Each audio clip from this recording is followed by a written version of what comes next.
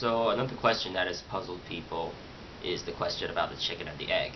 People still use that a lot in terms of religion and philosophy. They always say, who comes first, the chicken or the egg? Well, obviously one had to come first, and the one that came first is neither the chicken nor the egg, but the single cell which created the chicken and the egg.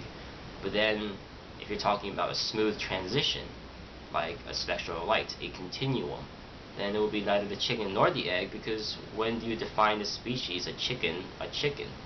Now, if you define the species a chicken, and then the egg as multiple generations of the chicken, then the egg will have to come first, because the egg holds the genetic information for the next generation of the chicken.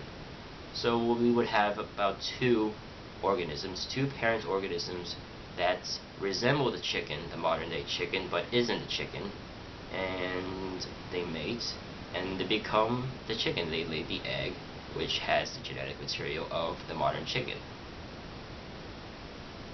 So that means the egg has to come first.